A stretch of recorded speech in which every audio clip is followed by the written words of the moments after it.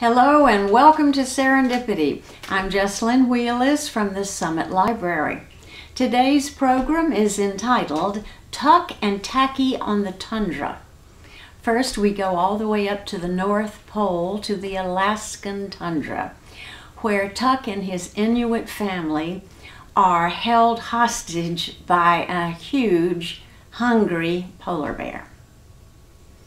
Then we go all the way down to the South Pole to Antarctica to find Tacky the penguin participating in the Winter Games. Will he win the gold? We'll find out.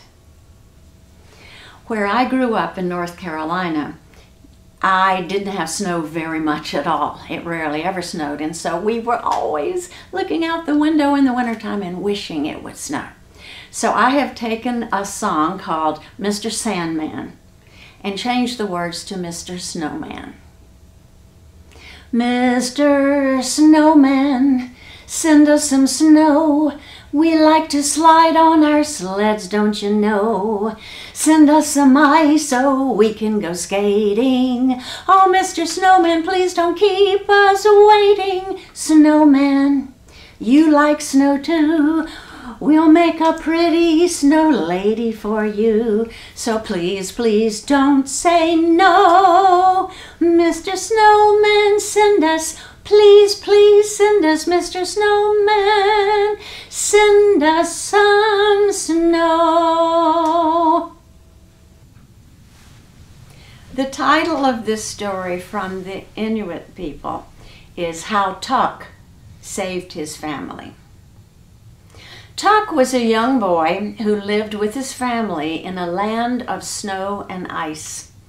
They lived inside their ice house, an igloo, and he and his little sister and mother and father were cozy and warm there all through the coldest, windiest parts of the year. Now, if you think about it, long ago, there up in the Arctic, Tuck didn't have video games to play. He didn't have TV. He didn't have Netflix.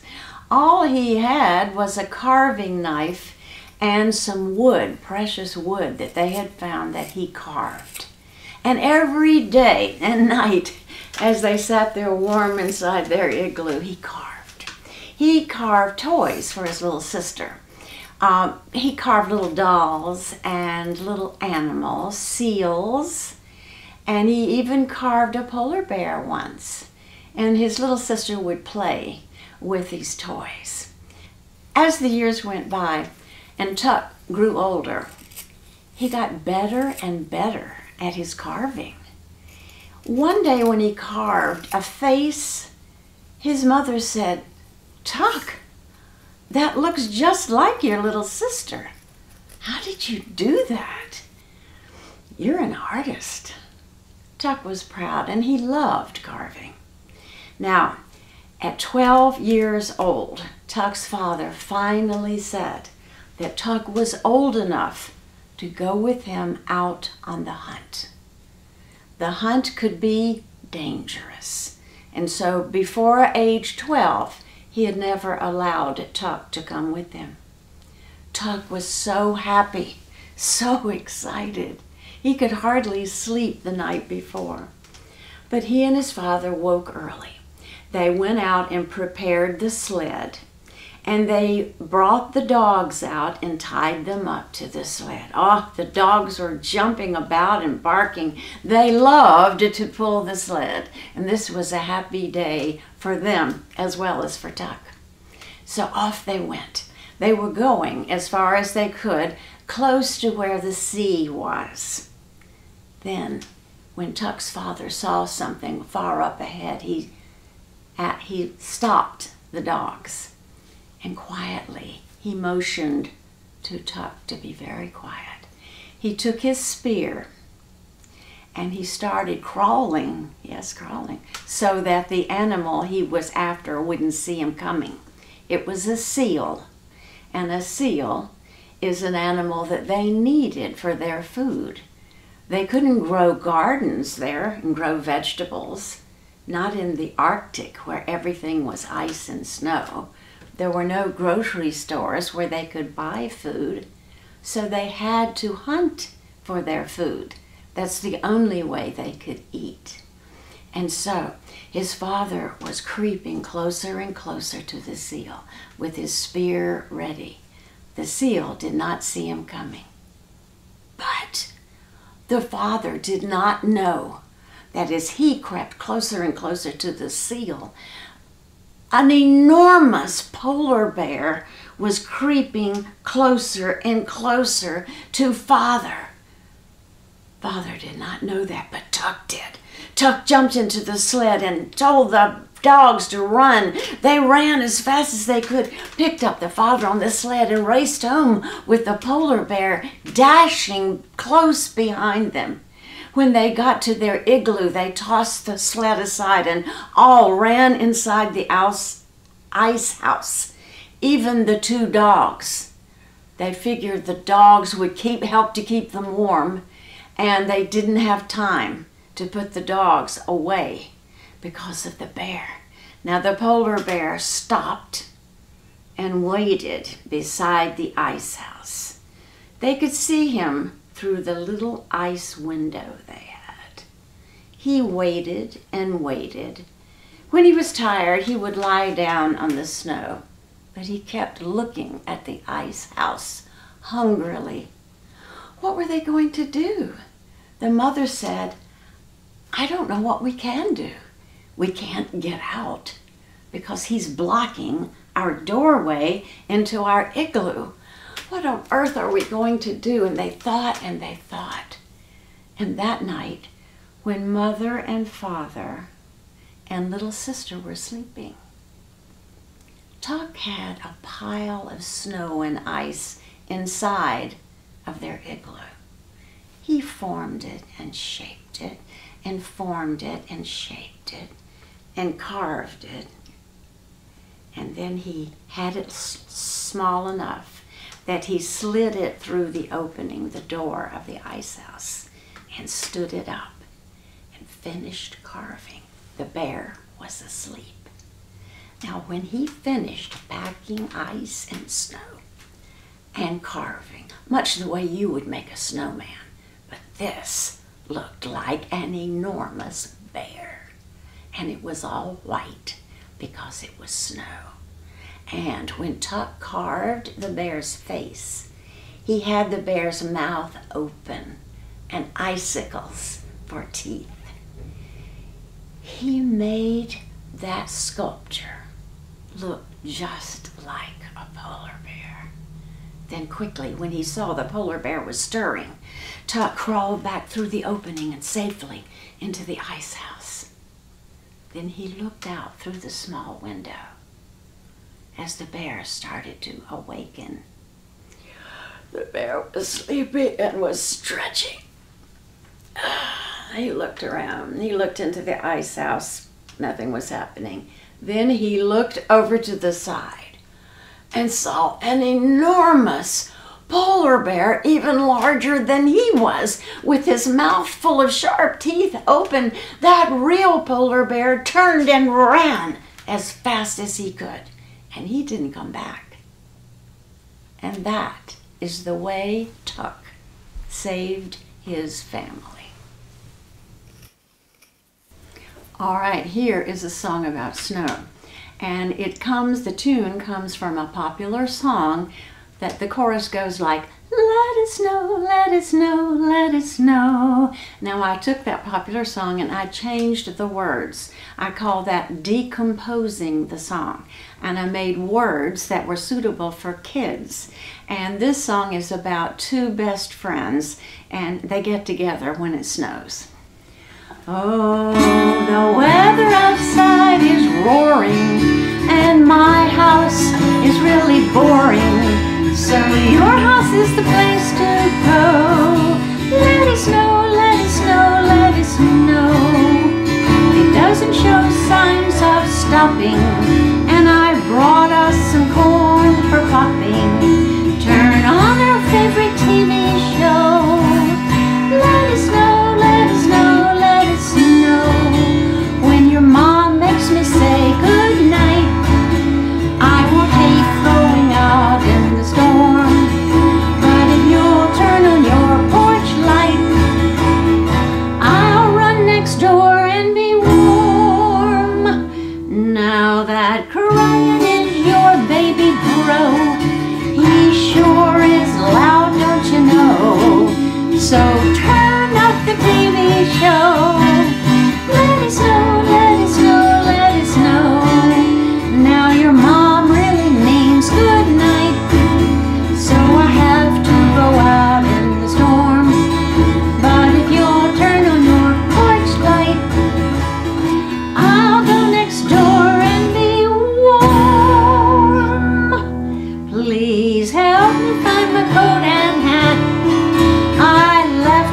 boots on your welcome mat. Let's go sledding tomorrow. Let it snow, let it snow, let it snow. Let it snow, let it snow, let it snow.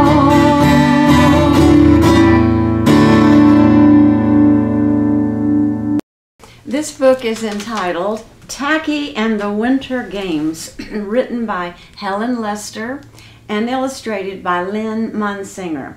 Now, Tacky is a penguin, and I love his stories.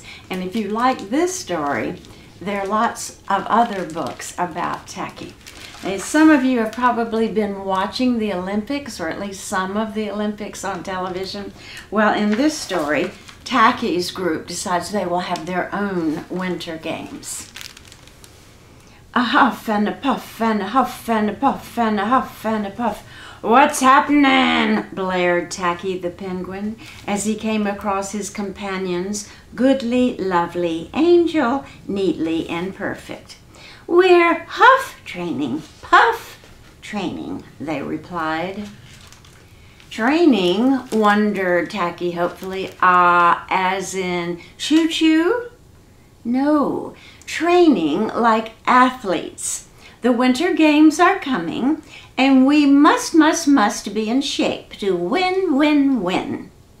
Looking closely at Tacky, not the fittest of birds, they added, "Let's get going." So the penguins trained. They raced up steep hills. They jumped rope. They did 100 sit-ups a day. Now you see Tacky back there sleeping on his mat. In each picture, he's messing up. They lifted weights. Now look what he's lifting with his foot, a little tiny weight. They rode bikes.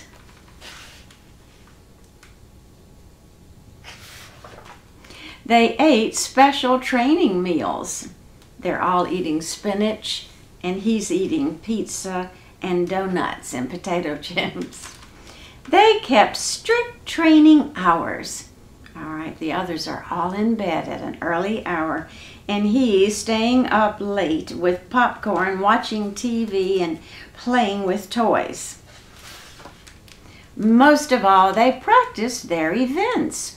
Bobsled racing, speed skating, and finally, after weeks of work, Team Nice Icyland was ready for the long waddle to the Winter Games, and off they went.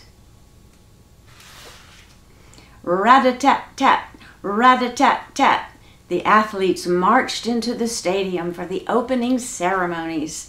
Teams had come from far and wide. They came from the highlands, the lowlands, the funlands, and of course, the nice icy land. Rat-a-tat-tat, rat-a-tat-tat, on they marched, ratty-tatty-tatty, boom-be-ratty-tatty-boom, hey!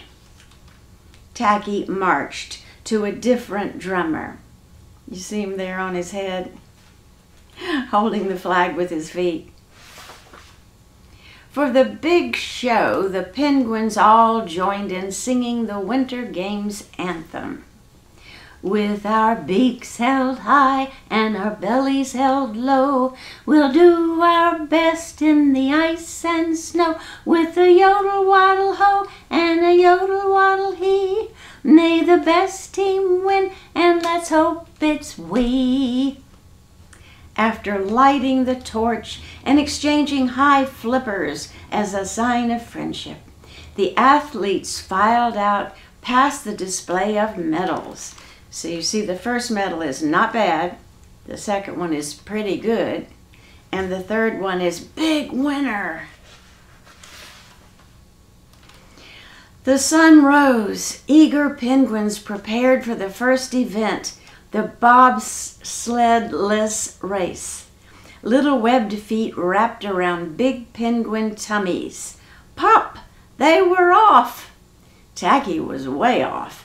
Looking at the wonderful hill before him, he cried, "Great for belly sliding!" And with that he charged under his surprised teammates and sped them down, crossing the finish time in record time. But wait, the official announced, "This is a bobsled-less race. You have a bobsled." Goodly, lovely Angel, Neatly, and Perfect tried to explain that it was not a bobsled, it was a penguin. "Doesn't look much like a penguin to me," said the official, examining Tacky. "Not much like a bobsled either. Don't know what it is. Anyway, no medals for you. Illegal equipment. So no medals for Team Nice Icyland yet."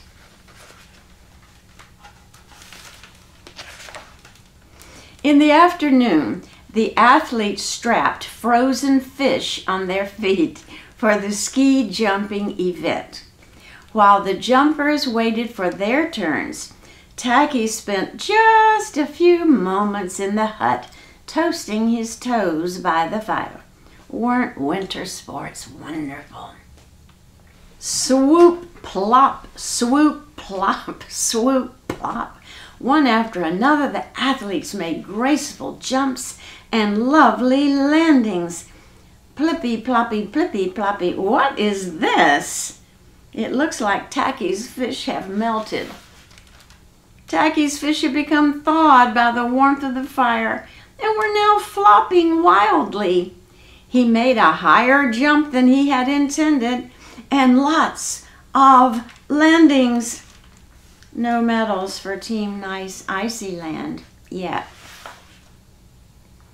That evening, the speed skating relay race was the final event. "Last chance, Tacky," warned Goodly, Lovely, Angel, Neatly, and Perfect, who looked mighty aerodynamic in their costumes. Tacky looked mighty, well, tacky. The other teams had already finished, and their times were very fast. Now it was Team Nice Icyland's turn. Pop! Off they went. One by one, Tacky's companions took a turn round the rink. Goodly passed the baton to Lovely, who passed the baton to Angel, who passed the baton to Neatly, who passed the baton to Perfect, who passed the baton to Tacky, who said, "Thank you," and ate it. Ate it? Ate it? Well, it looked like a hot dog. His companions wailed, You ate the baton." And in frustration, they began to chase him around the rink. "Tag!" cried Tacky. He loved nothing better than a good game of tag. So he skated faster and faster and faster and faster and barreled across the finish line in record time. But wait, had Team Nice Icyland really won? Did Tacky have the baton? Without the baton, Team Nice Icyland would be disqualified. Out came the medics. Off went Tacky on the stretcher and under the eye of the big X-ray machine. They X-rayed his bottom portion. Nope, nothing there. They X-rayed his top. Certainly nothing there. You see nothing but spider webs in his brain. They X-rayed his middle, and yes, there it was. There was the baton. Goodly, Lovely, Angel, Neatly, and Perfect hugged Tacky. Tacky was an odd bird, but a nice bird to have around. And that is the story of Tacky and the Winter Games. Thanks for tuning in today to Tuck and Tacky on the Tundra. Now, the next Serendipity program is going to be on Thursday, March 10th, and the title of that program is A French Celebration, with enchanting French stories, French songs, and we're going to make some magical, delicious French breakfast muffins. So I hope I'll see you then.